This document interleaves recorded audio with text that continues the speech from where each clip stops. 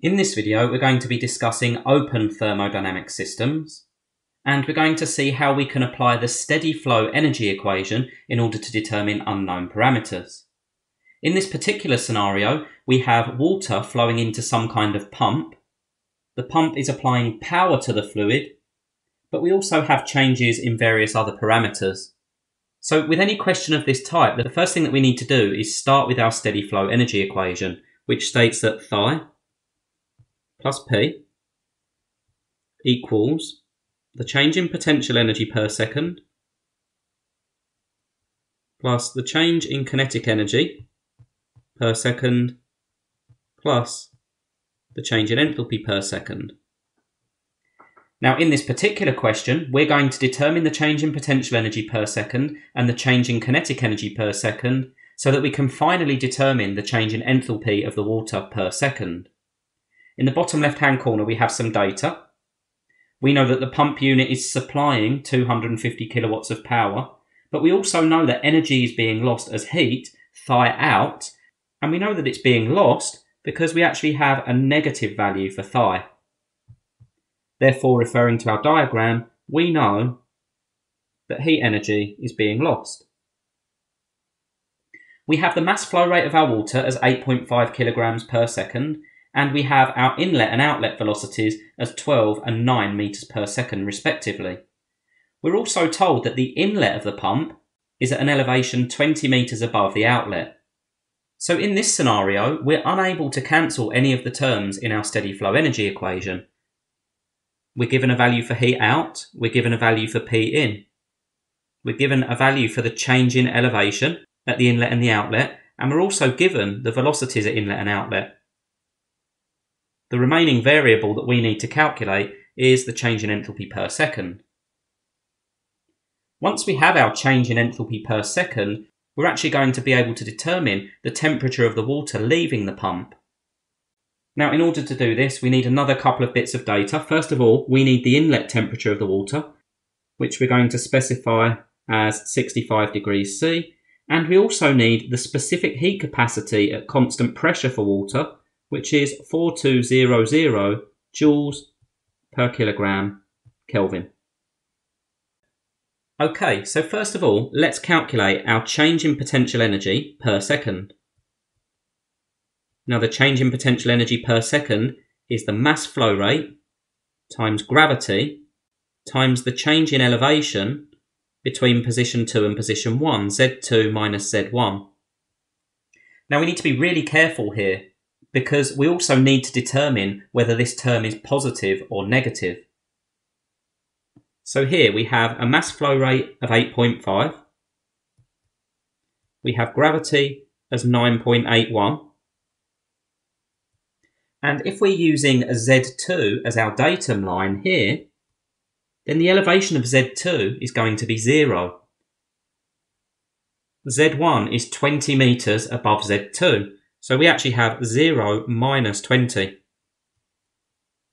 Now when we run that through the calculators, what we find is we have a change in potential energy per second equal to minus 1,668. Now that answer there is going to be in SI units of watts, but I'm going to convert that to kilowatts as most of our other variables are in kilowatts. So we have minus 1.668 kilowatts. The important thing here is the fluid's actually losing potential energy as it flows through the pump. Next, let's see what's happening with our kinetic energy. We have the change in kinetic energy per second, and the formula for that is a half times the mass flow rate times the change in the square of the velocity. Now once again, it's V2 squared minus V1 squared. And we need to be very careful when we input these values because we need to know whether our change in kinetic energy is positive or negative. We have a half times 8.5. V2 is 9, so we've got 9 squared. V1 is 12. Giving us a change in kinetic energy per second equal to minus 268.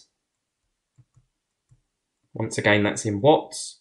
So I'm going to convert that to kilowatts minus 0.268 kilowatts.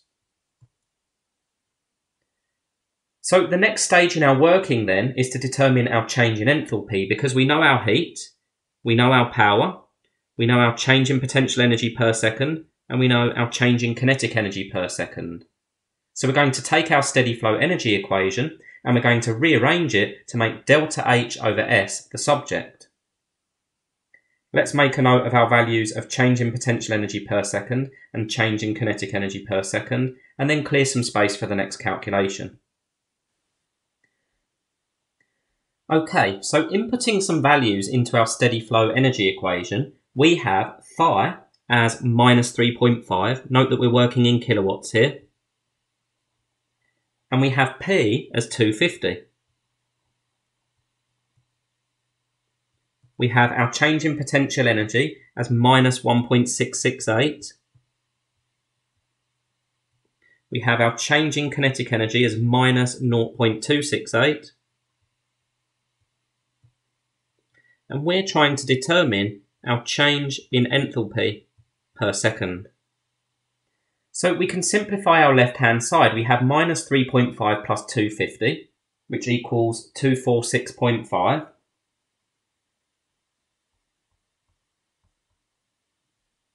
But in order to get delta H over S on its own, we need to add 1.668 to each side, and we need to add 0.268 to each side in order to undo those negative signs. So we have 246.5 plus 1.668 plus 0.268 equals delta H over S.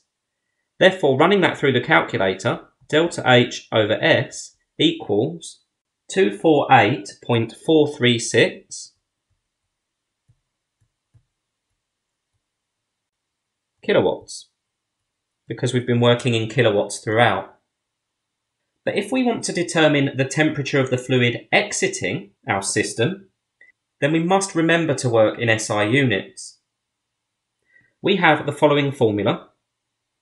We have change in enthalpy equals mass flow rate times specific heat capacity at constant pressure times T2 minus T1. And we're going to rearrange that to make T1 the subject. In order to do that, we need to divide each side by MCP, and then we need to add T1 to each side. We covered this process in the earlier tutorial on the non-flow energy equation. So here we have T2 equals delta H over MCP plus T1. And inputting values, we have 248,436 watts. We need to express this value in watts rather than kilowatts. So we have 248,436 divided by our mass flow rate of 8.5 times our specific heat capacity at constant pressure, 4200. And to that we're adding 65 degrees, giving us a final temperature T2 equal to 71.96 degrees. So the act of pumping the water has actually increased its temperature by over 5 degrees. Let's take a look at one more example. In this scenario, we have air travelling through a compressor. The air enters the compressor at 35 degrees Celsius and leaves at 97 degrees Celsius. Therefore, we know that the air is being compressed because its temperature is increasing.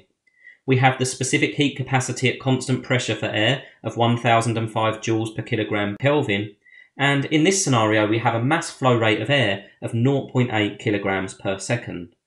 Now we've also specified that phi out, the heat being lost, is 4.5 kilowatts. The important thing to remember is that if it's phi out, if heat energy is leaving the system, then that value is going to be negative. Heat energy is leaving our system. Now what we want to determine is how much power is being put into the system. So we're applying power here at the compressor, which is causing a rise in temperature of the air. Now if we refer to our steady flow energy equation, we notice a couple of things. First of all, no information is given about the elevation of the pipe. Therefore, we have to disregard the change in potential energy. The other reason we would disregard the change in potential energy is because we have a relatively low mass flow rate. The change in potential energy is going to be negligible when compared to the change in enthalpy. The other thing we're not given is any information about the change in velocity of the air. So once again, we're going to assume that the change in kinetic energy is negligible when compared to the change in enthalpy. So in this scenario, the first thing we're going to do is calculate our change in enthalpy per second. So this time we have change in enthalpy per second equals mass flow rate, specific heat capacity at constant pressure, T2 minus T1. Inputting some values, we have 0.8 times 1005, 97 minus 35, giving us a change in enthalpy per second equal to 49848.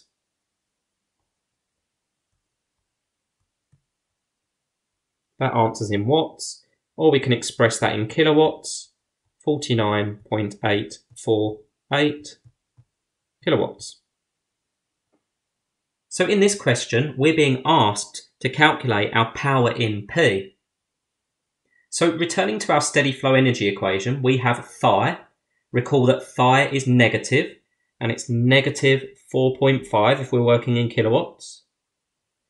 P is positive plus P, it's P in, and that equals 49.848 kilowatts.